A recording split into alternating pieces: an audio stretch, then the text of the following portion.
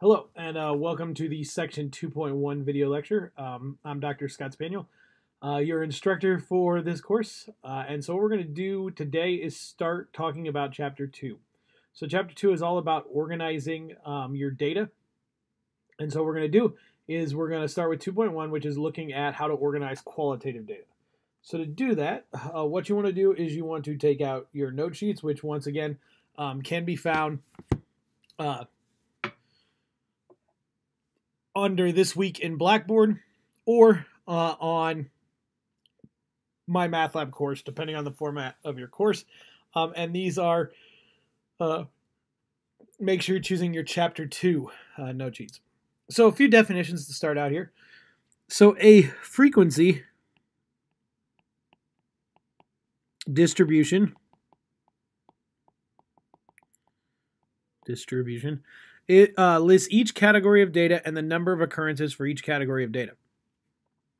The relative frequency is the proportion or percent of observations within a category, and it is found using this formula. Relative frequency equals the frequency divided by the total number of data values. Okay, so you take the frequency of a particular category, so frequency of a category, I can be more specific, and you divide it by the total number of data values there are altogether. So a relative frequency, I was right the first time. A relative frequency distribution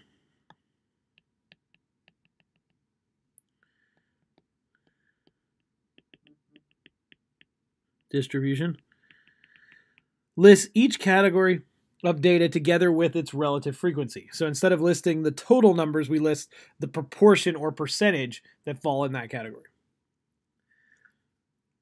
A bar graph is constructed by labeling each category of data on either the horizontal or vertical axis and the frequency or relative frequency of the category on the other axis. Rectangles of equal width are drawn for each category. The height of each rectangle represents the category's frequency or relative frequency. A Pareto chart is a bar graph whose bars are drawn in descending order of frequency or relative frequency. So we go from largest, the category with the largest number of data values down to the category with the smallest number. You can draw side by side bar graphs to compare two or more sets of data, and then we could also instead use a pie chart. So a pie chart is a circle divided into sectors. Each sector represents a category or data. The area of each sector is proportional to the frequency of the category. Okay, so let's just start by going through some examples of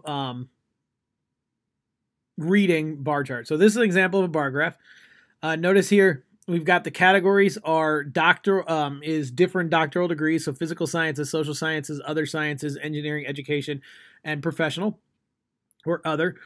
And this is an example of a side-by-side bar graph. So what we have is for each year, for each of the fields, we have 3 different years. Either 1998 are the blue bars, 2002 are the green bars, and 2006 are the purple bars. And so what this allows us to do is it allows us to see how the different fields vary compared to one another, but it also lets us see how each field varies year to year. So let's just practice reading a bar graph like this by doing a few problems. So how many more engineering doctorates were awarded in 2006 than in 2002? Well, so we go to engineering, and we simply find the number of doctorates in 2006, which was 7,191, and we find the difference between that and in 2002, which was 5,079.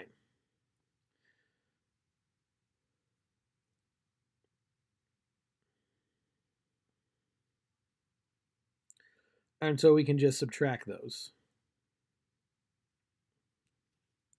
So 7,191 minus 5,079.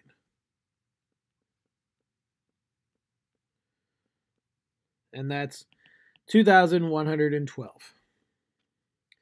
In 2006, what percentage of doctoral recipients received degrees in physical sciences and in education? So what this is asking us to do is find the relative frequency for physical science and for education in 2006. So in order to know that, the first thing we have to know is we have to know the total. Okay? So what we want to do is we need to add up all of the doctoral degrees in 2006. So the total would be 4,682 plus 7,538 plus 10,443 plus 7,191 plus 6,124 plus 9,618. So all of the heights of all the bars for 2006. We're going to add those all together.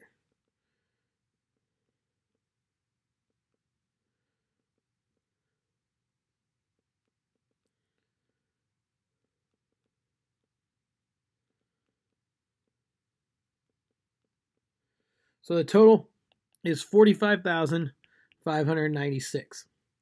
So now to do the percentage for each of those, you take the number of physical science and the number of education degrees and you divide them by the total and then multiply by 100 to get the percentage.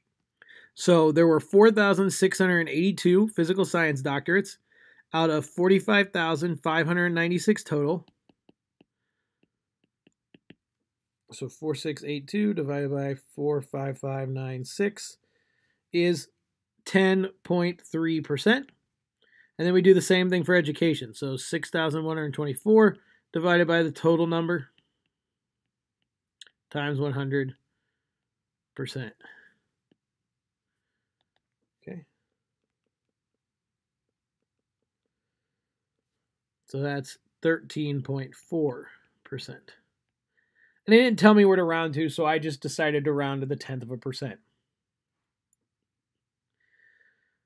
What field of study consistently decreased in the number of doctoral degrees between 1998 and 2006? Which increased?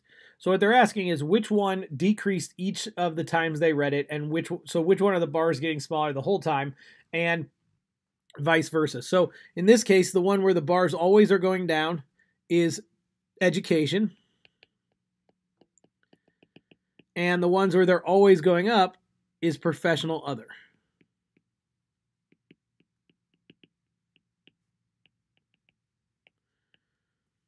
Okay.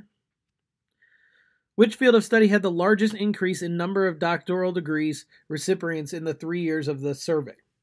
Okay, so the first thing we can do here is basically eliminate some of these, right? So we could definitely say this answer is not going to be physical science, right? Because it barely went up from 1998 to 2000 to 2006. Same is said for social sciences. It went down a little bit. And education. We get rid of all of those. But then we should probably check the other three. So all we have to do is figure out which one had the biggest increase. So we want to do other sciences. So 10,443 minus 9,061. So that'll be for other sciences. And then we'll do engineering, which is 7,191 minus 5,921.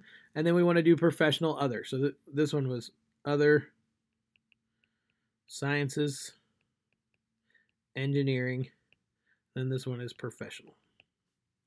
So that one is 9,618 minus 8,793.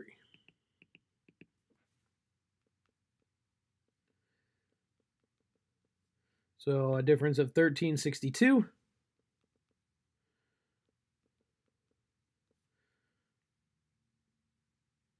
$1,270, and the last one, $825. So other sciences had the largest increase in number But then they also want to know what field of study had the largest percent increase in doctoral degrees between 1998 and 2006.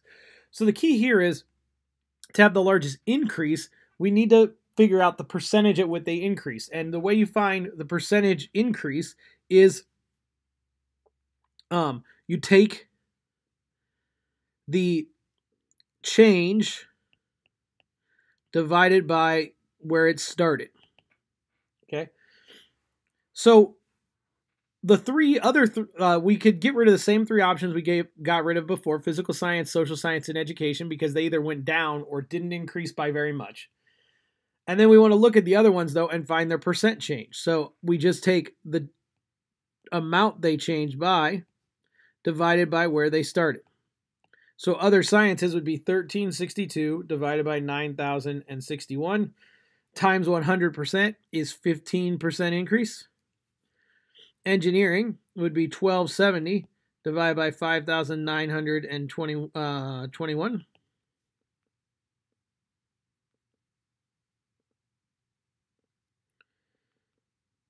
So that's a 21% increase. And so notice, even though engineering had a smaller total increase, it had a bigger percent increase because it started at a smaller amount. So this one, which was engineering, had the largest percent increase. And so those are some different things we can do when looking at a bar graph.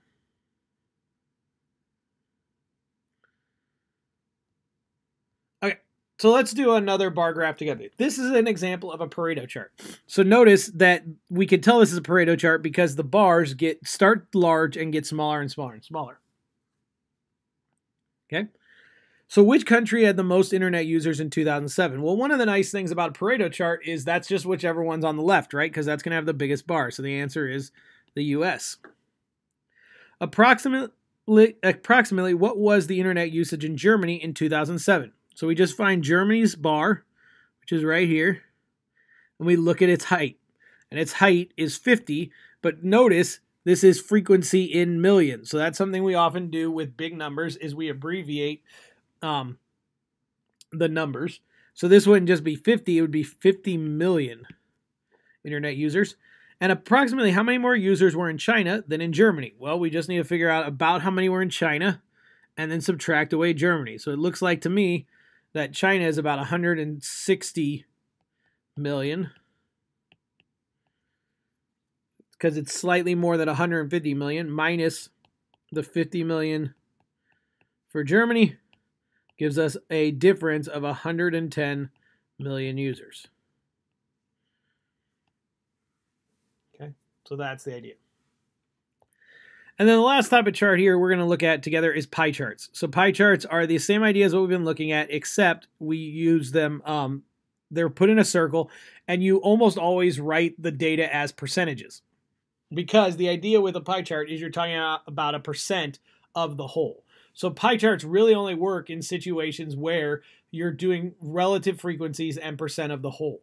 So in a case like this one, where we're only talking about the previous problem, we're only talking about the top 10 internet users, it wouldn't make a whole lot of sense to use a pie chart because there's a lot of internet users out there besides in these 10 countries. Okay? But this case, where there were only 4 options to the question, it makes a lot of sense to use a pie chart because we're breaking up the number of whole answers down to which answer they actually get. So when you're looking at a pie chart, you just simply, if you want to know what is the most commonly used approach, you just look for the largest sector of the circle, which would be this part right over here. So that would be washing your hands. What is the least used approach? Well, that's the smaller sliver, which is drinking OJ. And what percent of the population? 2%. What percent of the population thinks flu shots are the best way to beat the flu? Well, that's 25%. So we just read the percentage listed. Okay, and so that's all there is to pie charts. So what I'd like y'all to do is pause the video here for a moment and try these 2 pages, pages 6 and 7, and then after we go through those, we'll talk about how to use Google Sheets to make these for you, so when you do the homework and things like that, you can you don't have to draw them by hand. You can use technology to help you draw pie charts and frequency diagrams and distributions. Okay, so now that you've had a chance to try this, let's go through these together. So how many whites were living in poverty in 2006? Well, we just read the number, which is 22657. But notice it's in thousands this time, which means I need to add 3 zeros, right? Millions means I add 6 zeros. Thousands means I add 3 zeros. Hundreds would mean I add 2 zeros. Tens would mean I add 1 zero. Of the impoverished, what percentage were Hispanic? Well, in order to do that, we need to know the total, right? So we do 22657 plus 8969 plus 9293 plus 6138.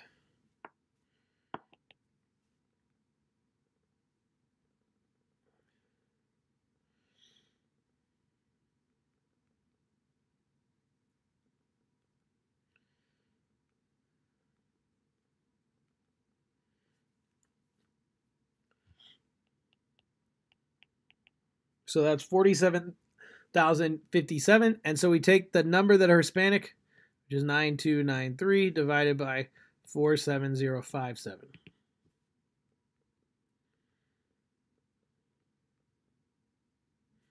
Which is times 100% is about 19.7%. Okay, and then the last question here is, how might this graph be misleading? So there's a lot of different possible answers to that, but I think the one they're looking for here is the fact that we don't know percentage of the population for these groups as a whole. So in this case, this is one of those times when total numbers is probably not that useful. What might be a more useful number would be percentage of, or number of impoverished people per 100,000 in the population, or something like that, where we get a truer to the percentage in each group. Okay, and then the last page. So what proportion of parents felt the internet was a good thing for their children in 2000 and 2006? So we just look at good thing, and we get 55% and 59%. Which opinion saw the greatest increase between 2004 and 2006? Well, that would be no effect or either way. Okay, so no effect. Does a decrease in the percentage of parents who view the internet as a good thing necessarily correspond to an equivalent increase in the percentage who view the internet as a bad thing? Well, if we look here, actually what we see is when this decreases, most of the change happens in no effect. So, no. The effect is split between the other two options.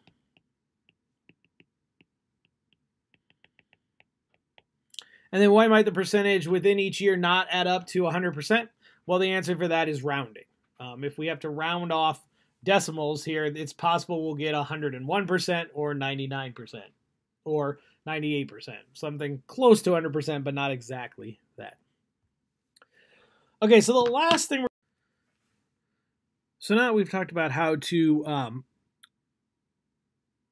read and get information from a bar graph or pie chart that's provided for us. What you can do at this point after this video ends is watch my next video, which should have a link on in this folder as well, or on my math lab as well, to look at how to do this page, how to use Google Sheets to make charts.